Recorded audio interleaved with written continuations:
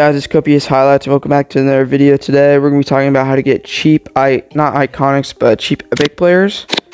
Ignore that, but we're going to be talking about Team of the Week sets, and specifically the epics. So as you can see, there are 4 epics you can choose from right now if you were to get what you need to get an epic, which is just 25k coins, which is just 2 to 3 days of daily goals, basically. And the harder thing a lot of people think are the rare players. Rare players aren't too hard to get. This is probably just over a week span of collecting them. And yeah, so the best way you would do this is you would go to do daily goals. You do your daily goals every day. You just do the 4 player ones, which give you an uncommon or better. I think it can only be an uncommon or rare. And then you can also do this one, which just doesn't actually guarantee you a rare, but you're more than it's like a 75% chance. So you have a really good shot of getting 2 rares every day from doing this. If not, you get a 0 or 1, which is unlucky, but you should be able to get 2, in my opinion. Next thing is events. You want to go over to events. If you don't want to do the event, I highly recommend doing the events, but if your team's not very good and you just want some cheap, I don't know, epics, you could do the trophies. You get 400 trophies every time you do this, and it only costs 20 stamina. So you get 250 stamina.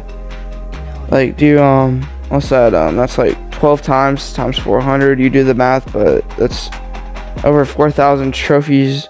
It's 4,800, I believe, and those can go to core exchanges with trophies.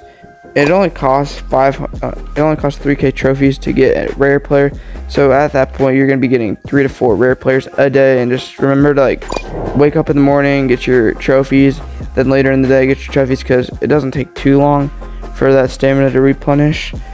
And after about 4 to 5 days, if not, you can go to trade to go to core. And if you're getting a lot of uncommons, they can just go into this, because this takes defense, offense, and special teams.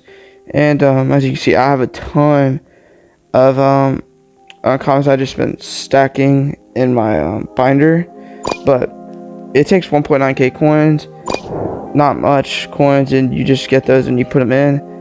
And that's probably better, in my opinion, than the 97 plus epic player, which you can also do, which is pretty cheap.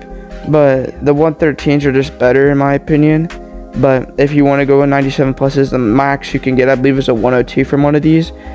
I would just go with the 113s because they're going to last on your team longer, but you can also go with the 97 plus, which isn't bad, but by any means, but I just recommend going with that.